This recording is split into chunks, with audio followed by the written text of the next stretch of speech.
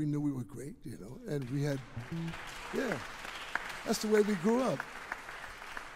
And nobody had no money. Nobody had no money. But there was Aunt Thelma and Sister Jean, and the whole African-American family produced such beautiful music. We used to go to black church on Sunday, and we'd have to go. And Randy Weston was 6'7". I'd be wearing my little short pants and bow tie and getting that church. I got to be there every Sunday. And you can't go to the toilet but so many times because they have them big sisters blocking you in. And you're hearing this music that's different than what you hear outside the black church. But the African-American church, that's Africa's spirit. That's the African pulse in all of our music. Whether you call jazz or blues or hip-hop or that stuff, it's the African pulse that makes all this music so beautiful. So what we attempt to do through Melba, listen, to bring us back. What is music? What is music? How do you describe music? Music is our spiritual language. All people on the planet Earth have music. And everything they do with music tells their stories, their lives. No matter where it is, there's always music. That's our universal language. But that universal language came out of ancient Africa. African music is as old, as ancient as Africa itself. Why? The Creator chose that part of the planet, Africa, spirit, diversity, rhythms, et cetera, et cetera. But those ancient people were in touch with the universe.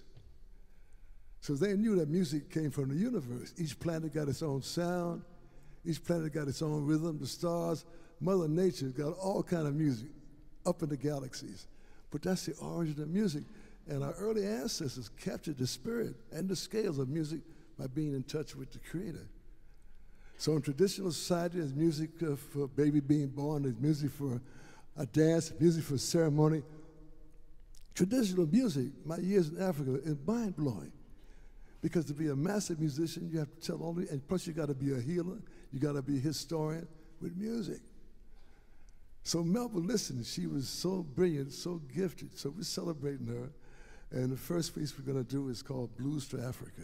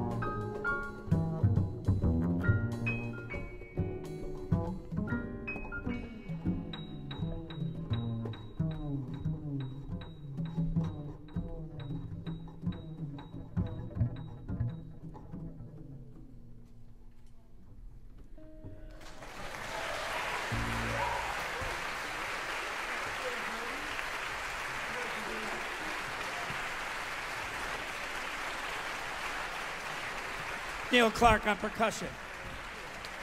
Santi Debrano on bass. Bernie Williams on guitar. TK Blue, saxophone. NEA Jazz Master Randy Weston on piano.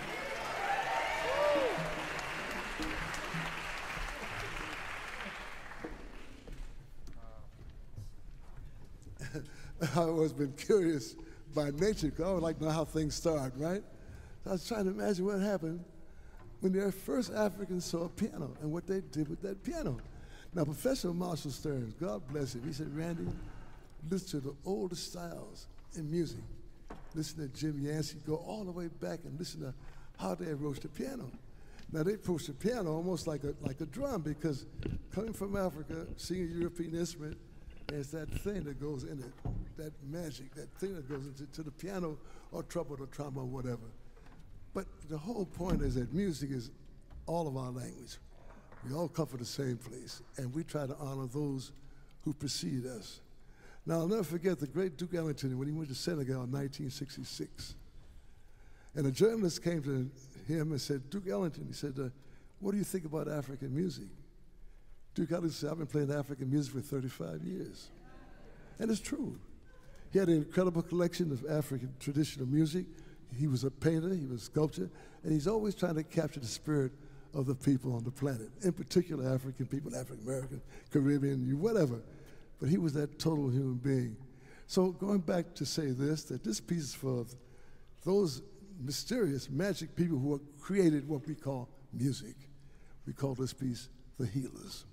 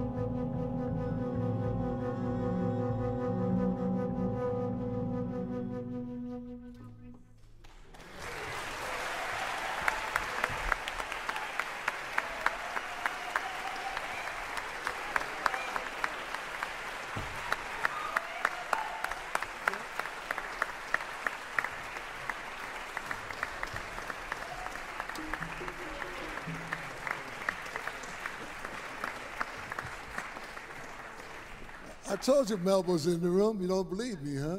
Check that out. What kind of stuff was that? That's the kind of thing she was writing. And sometimes we get to the studio to do the recording, and she already written the arrangements. In the studio, she would just say, I'm going to change this, do something else. I said, okay, here we go again. But her depth, you know, she pushed that, for me, that female, that woman represents the earth, you know. And she puts that other thing into her music. I see that very seriously, you know. So this piece, I was so lucky I got a commission from the city of Chicago to do a composition celebrating the great Machito of Cuba and Dizzy Gillespie. Now, Machito was the first African-Cuban music that came to America. It was Machito. The second was Mr. Dizzy Gillespie when he brought Channel Pozo from Cuba with that incredible orchestra in the late 40s. So we got a commission to do a piece, and I thought about Dizzy, and I thought about Machito, how they set the foundation of bringing all our music together, you know. So it becomes a beautiful trip from Cuba to New York to Brazil, Paris, whatever. But they were wonderful. So the piece was called African Sunrise because when I was in Tangier, Morocco, I get up very early in the morning and you see the sun. You see this huge, I never saw a sun so big. Spain is on the other side, but you see this huge sun in the morning, you know, and it's quiet. And I say, wow. So that's part of it. It's dizzy, it's the African sunrise, but it's also the surprise of discovering how much we have to learn about our place of origin, our ancestral home, all of us, you see. How much is there? How much depth, how much foundations they did, especially in music. Okay, African Sunrise. Melba, Liston, arranger.